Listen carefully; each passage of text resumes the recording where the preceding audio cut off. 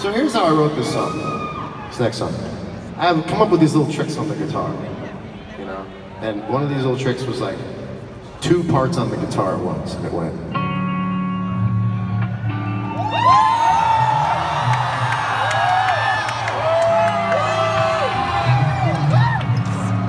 I had to practice that, because you gotta let this part ring out while you're still doing the bass. Check it out.